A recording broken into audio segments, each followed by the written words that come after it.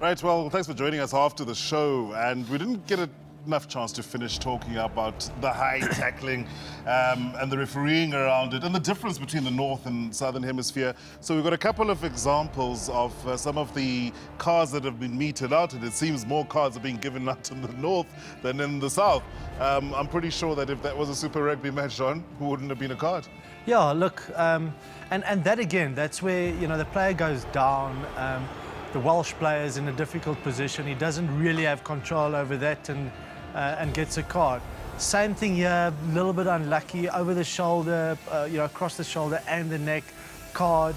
And this one, you know, I think this is a good opportunity or example of he makes the tackle, you know, ball's gone, but then he continues on with the tackle, and that causes it to be a cardable offence. Yeah, so, you know, whereas if he made the tackle, stop there, you know, that's where we talk about controlling the situation. You know, stop there, pulled out and went on and put him down safely. Which is very difficult, but then he would have been, probably would not have been carded. So maybe it comes now in terms of tackle technique. How do you go about it, getting yourself in the right position? I mean, we spoke to Braz. Braz was talking about hips, looking at the hips and making sure that you stay to those targets. But then it's quite difficult sometimes, you get beaten and you overtrack and then your arm sticks out.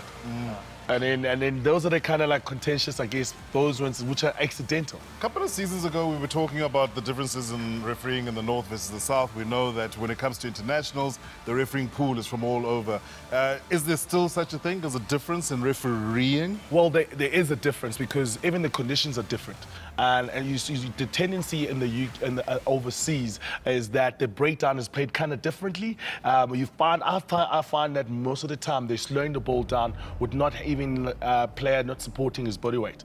And I think the Southern Hemisphere is much more friendly in terms of, okay, fine, we want to see continuity play, and there's much more lenience, I think, on the breakdown. And probably the lenience is what has been passed on to the tackling, because referees sometimes do understand that you can hit somebody and have this tackle slide up. But as far as I understand, even that, though it might not be your fault, is a cardable offence. Yeah, look, I think it's two ways. One, when you talk about the tackling techniques and tackling as such and the offences that occurred, you need to be conscious of your situation, the position you're in, and then what you're doing in that situation. So I think that's important from a player point of view. From a preparation point of view, I think it's the same way you prepare for different teams, the same way you prepare for different referees as well. There's tendencies with the referees, you know, how they adjudicate and how they see breakdowns, etc., etc., and you need to be able to adapt to that. So the work's actually done beforehand, and then you test him. You test him in a game and see how far you can push him. How difficult is it to change your tackle technique?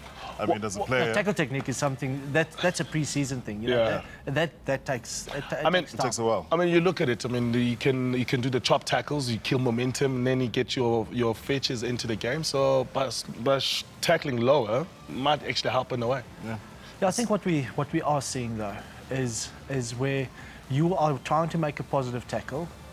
The attacking player, the player with the ball, actually is in a position where it's very difficult for you to get a dominant tackle without actually, you know, touching this area, and that I think is where the inconsistency probably comes in. We should have really had Butch James with this team. Oh no, Butch, we coat hangers. Butch's tackles were legal. All of them. Except for come on.